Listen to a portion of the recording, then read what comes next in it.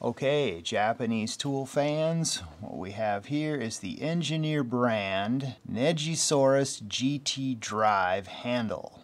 Ergonomic ball grip, reduced radius for fast spin, and we've got this more oval shape for high torque. We have a striking cap, we have a bolster. I cannot find any indication on the tool or on the documentation that this is made in Japan. The striking cap is solid metal all the way through to the bolster. That is rather unique for a bit holder. Typically, bit holders like this do not have a striking cap. The 33mm deep hex receiver creates some minor fitment issues. When the cap is struck, it does not spin the bolster or the bit. Japanese vessel brand Impacta rotates the bit when it is struck on the cap. The Engineer brand Negisaurus GT Drive is more like a standard strike cap. The bolster is 13mm. Engineer has a specific series of bits for this bit holder. The DBZ-20 and the DBZ-21 set, which I do not have. I believe that these two sets are designed for striking.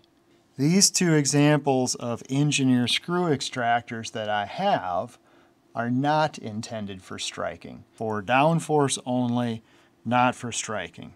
This tool, along with these bits, are designed for something very stripped out like this, where you may need to strike the tool. The two examples here that I have, the DBZ-57 and the DBZ-58, are not intended to be struck.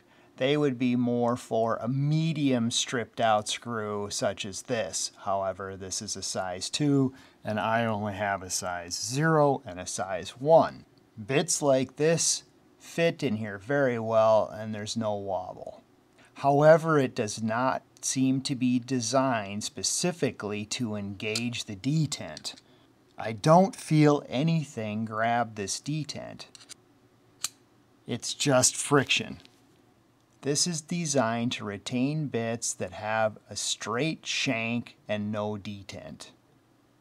And it does that with a lot of friction. Because of the 33mm depth, there is very little bit wobble at all. The receiver feels flat on the bottom. That means that a double-ended bit, if it's struck, you could end up damaging or flattening this tip. If you're going to strike the cap, don't put double-ended bits in, just so that you can see what a shorter bit looks like in here. You don't want to use this in here. It's too deep for these Vessel brand plastic spring bits. Okay, this Annex 100 bit holder is in here very securely, no bit wobble. So because this wrap adapter is less than 33mm in length, it is resting against this ring. So there's a lot of pressure against that wrap adapter ring because this isn't bottomed out in here. So this is probably not a good idea in here. Festool Centrotech falls right out. This quarter socket adapter is not long enough to engage any of the bit retention in there, and it falls right out. You're going to need an adapter that is longer, such as this PB Swiss, which is not long enough to bottom out, so it's resting on this. But I don't imagine you would be using the striking cap with a socket on it, so this should be fine. For these types of bits that aren't intended for striking, there's probably better options than the GT Drive, such as the Filo Smart Handle. The Filo Smart Handle gives you the ability to give a lot of downforce and torque. And of course the Vura 416RA is an excellent option for this kind of a bit.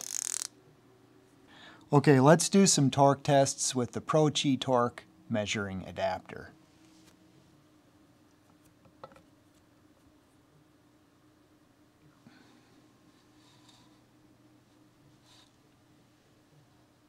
I can pretty easily, comfortably do 5 Newton meters. 6 Newton meters gets a little difficult with the Philo Smart Handle. Yeah, 5 Newton meters, again, feels good. Whereas 6 Newton meters with the T-handle is very easy. And 6 Newton meters with the Vera is also very easy to do. So for torque, I think it's about the same as you would expect from any driver handle or bit holder. This one, of course, has the advantage of the striking cap. The Engineer Bazooka DBZ58 is a size 0, and that comes with this little rubber handle.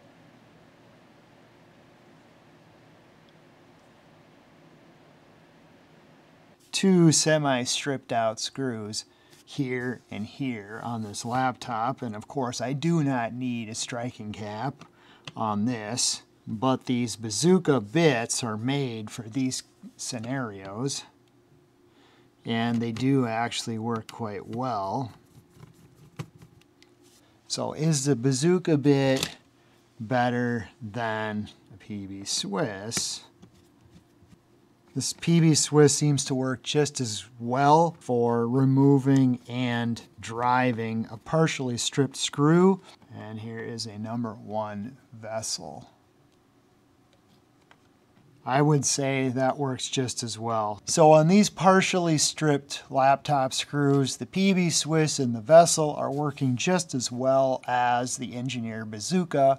So we did not see much of an advantage of these bazooka bits over 2 good examples of screwdrivers by Vessel and PB Swiss, and we did not see much of an advantage on applying torque over other options such as the Philo Smart Handle and a T-handle. So the main advantage of the Engineer GT Drive is the bolster and the striking cap, which is best used with the intended bits, the DBZ-20 and the DBZ-21s, which I do not have. My applications are going to be more suited for these bazooka bits, computers, electronics, RC hobbies, and then for larger stripped out fasteners, I chose these vessel extraction tools, which can be used in a power tool. I have to admit that the reason that I ended up with this is because I just thought it looks cool. I love the Japanese for this kind of aesthetic design. It's very unique. Now I have a bit holder that has a striking cap and a bolster.